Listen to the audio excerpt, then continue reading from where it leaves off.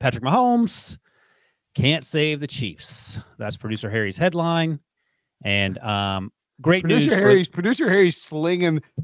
Harry is Salt Bay for the rest of the AFC tonight. We're like, well, he's excited about the Dolphins. He and I are excited about the Dolphins. You two are ruining the Dolphins parade, but that's okay. No, I love. Oh, yes, you are. All right. So the great news about this Chiefs loss is that Mark Davis better hire Antonio Pierce.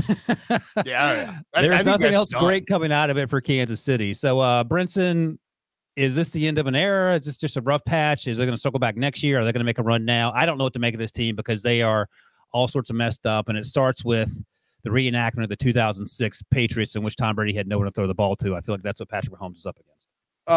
As podcast devotees will note, we had a Nissan Thrilling Play of the Day segment. I read it, and it involved 2 Raiders defensive touchdowns in 7 seconds. The Chiefs, I still think, here's where I'm at on the Chiefs. They have big time problems. Cut it, Harry. There's another YouTube short. The Chiefs have problems, particularly at receiver.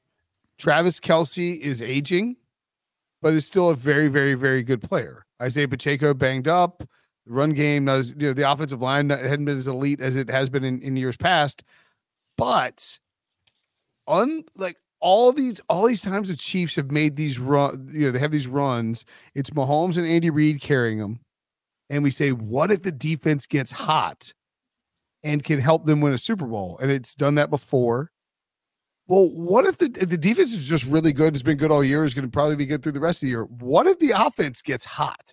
And I'm not saying that they're just going to magically find a receiver, just that maybe Mahomes and Kelce will just have 3 games of going wild, which is not implausible at all. We've said this every year. Yep. But this year feels different. So I heard Nance and Romo say this. I was in the car watching the game. Well, I mean, that doesn't sound safe. He was sitting behind the parking lot at the grocery store, Breach, watching the game. I was in the car watching the game. Burning them. And listening to the game, I should say. And I heard it was like amid the 2 defensive touchdowns from the Raiders. And I think the line was, I believe from Nance, Tony, this team just feels like it just wants to get to the postseason already. And it does feel like that. Do you think it's possible, and this is what Nance and Romo alluded to, that 5 straight years of playing basically into February has it's sort of like the Warriors corollary, or like the LeBron James Miami Heat, that Cavs stuff, where it's like you play like every postseason run you go on is 2, 3, 4 extra games, or maybe it's the Patriots. We talk about the Patriots with that. Like eventually it wears on you a little bit. Do you think that's catching up to them at all? And they're so frustrated with this wide receiver situation that they really do just want to get to the playoffs and see if they can flick a switch?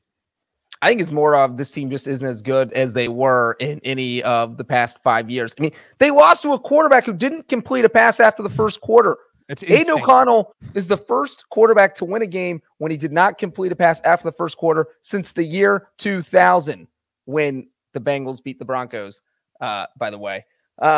But it's literally been 23 years since we've seen that happen. The other worrisome thing is that this is a team that usually gets hot at the end of the season. They're 1-3 in December. They haven't had a losing record in December since 2013. It has been 10 years. This team usually catches fire. They're not doing that. We're seeing 4 losses in their past 6 games. Mahomes has almost hit, I think, a career high in interceptions. So he's trying to do too much. And now you're telling me if the Chiefs are staring at a 3rd seed, a possible first-round matchup with the Buffalo Bills, which we'll talk about a little bit when we get to the AFC playoff picture, but this just feels like a team that would be.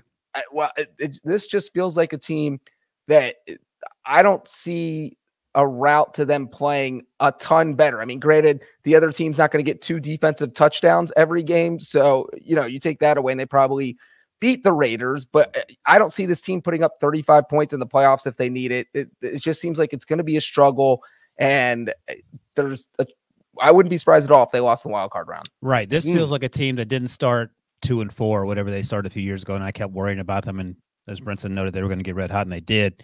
because there are no, to paraphrase Rick Pitino, Larry Bird ain't walking through that door. I mean, it's called the wide receiver. It's Tyreek. I mean, Rashee Rice didn't have a great game. Obviously, he's played a lot better. He's not Tyreek. Nobody's Tyreek Hill. I'm not going to go down the path of they lost the Tyreek Hill trade because they won the Super Bowl. I mean, that seems that's fine. Short-sighted. Yeah. I mean, they would, of course, like Tyreek Hill to be on that roster. That would make a difference. It does feel like there's just more to it than that, though. Mahomes, is it? I mean, they just have guys that don't get open. I mean, but everybody's angry all the time. Like Mahomes was yelling at his lineman. Kelsey's throwing his helmet down. Everybody's body language looks like an 8-year-old who just saw their cat get hit by a car. It's just everything about the team is so weird right now. I love it. I was going to say the Steelers under Matt Canada, but sure, go with the cat reference. What was the first game with Taylor Swift? I don't know. I think it was Bears. So it was like week 2, week 3. Yeah. Yeah. I mean, bring up is she bad luck? Are you going to bring up? Is she a distraction? I was going to jokingly do it. Look, this team went on their week 10 bye, and since then they are 2-4 with wins at the Patriots and at the Raiders. I mean, what is happening? Their wide receivers suck. That's the tall and short of it. I think that's what it comes down to. Their offensive line has struggled too. The tackles haven't been very good, and that's obviously a concern. But if guys aren't getting open, guys aren't getting open. All right. There'll be plenty of time to talk about. Real quickly, Wilson, sorry, but I think Antonio Pierce 100% deserves this Raiders job. Yeah, so hopefully Mark Davis just takes the layup. Don't do this, Jim Harbaugh. Don't mess up. Don't take the layup and go to half court and shoot a half court shot for $500,000. You're going to airball a sky hook at half court for no reason. Just take the layup.